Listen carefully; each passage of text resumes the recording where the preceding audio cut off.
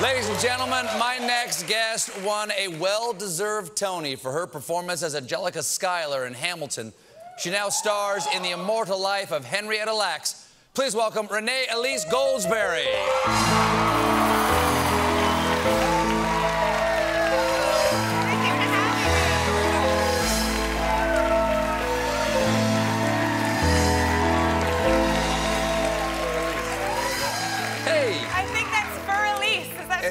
It's for Elise, a little so Beethoven wonderful. For you there. Thank you very much. Well, they're very good. They are very good. Speaking of very good, I mean, as I said, well-deserved Tony for playing Angelica Schuyler in Hamilton.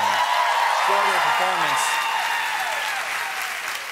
I said Lynn and other cast members who have been on here before, like, people must have said this to you. At the end of that show, you would just say to yourself, why am I crying about Alexander Hamilton again?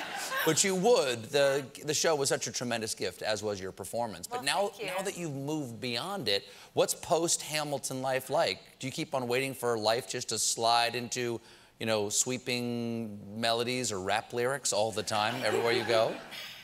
Every chance I get, I'm rapping and rhyming. Every chance I hear music in the air. People must come up to you and sing the songs. They do, and I love that most of the time. But yeah, no, I actually, the best part about it is that so many children know every single word of this. So they come, it's always show and tell when you meet different kids. And I'll actually put them on my Instagram when I can, because I think it's actually good for you. Like how often do you memorize something that actually is relevant and it's something that you want your children to have memorized? That doesn't happen very often, so that makes me happy. So now you are Henrietta Lacks in the immortal life of Henrietta Lacks. And it was a book, I believe it came out, it was 2008 the book came out. It's a brilliant story of an extraordinary woman's life and how it has changed all of our lives. Can you explain to the people out there who Henrietta Lacks is, other than her contribution to science? Absolutely, and it's important to know. It's like Hamilton, it's another story that no one knows, and it impacts us all. Henrietta Lacks was an African-American woman who died in 1951 of cervical cancer, but most importantly, she was a woman that loved to paint her nails. She was a woman that loved to dance. She was a woman that was a mother with 5 children, and somebody, they biopsied her, they took her cell, and it was the first cell that was able to live outside of the body. So it is responsible for the polio vaccine, the HIV cocktail, everything we know about cells, what we've learned about DNA. Maybe will save us from the Zika virus at some point. There's so many cells when they're harvested from someone and they're tried to propagate it in sort of a solution or a petri dish, for lack of a better word, they die out after they reproduce a few times. But Henrietta Lacks cells just keep going to this day. Absolutely, which is why we call them immortal. And the crazy thing is that her family was not aware that this happened until they came back to their home to do more research on them. It brings up issues of consent. It brings up issues of, you know, the ethics of basically donors anyway with any kind of tissue.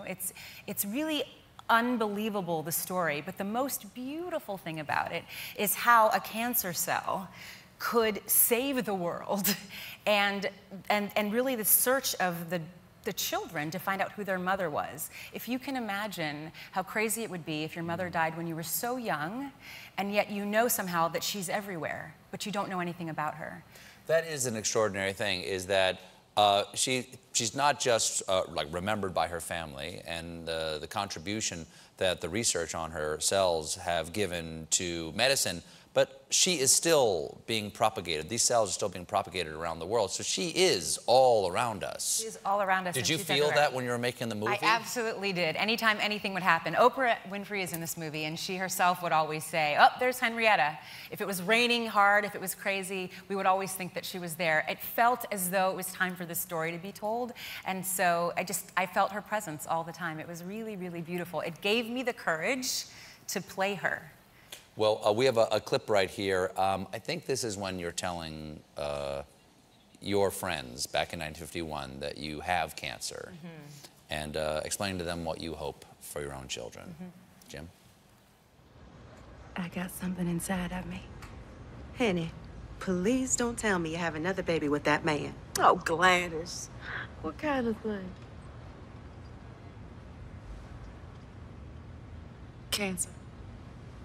And you know,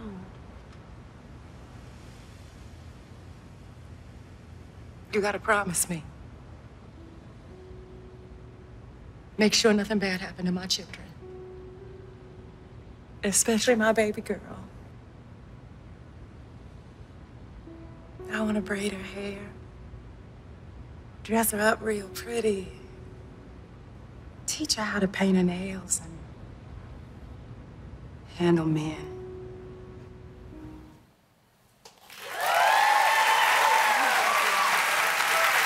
I have to tell you.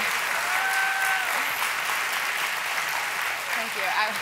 I don't think that I had, I think I saw a cut of the movie for the first time on an editor's bay, like a long time ago. So the first time I really saw the movie was at the premiere last night. And I was so embarrassed because I was weeping so hard. Not at my own performance. I was weeping watching Oprah's performance. I was weeping watching Rose Byrne's performance. I was weeping watching all of, I felt like all of my children in this movie.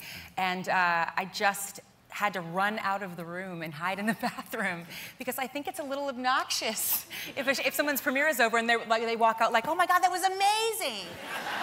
So it was a bit embarrassing, but it's such a beautiful film and I'm so excited that it's in the world. Well, congratulations and thank you so much for being here. It was lovely to meet you. The Immortal Life of Henrietta Lacks premieres tomorrow on HBO. Renée Elise Goldsberry, everybody. We'll be right back with Moshe Kasher.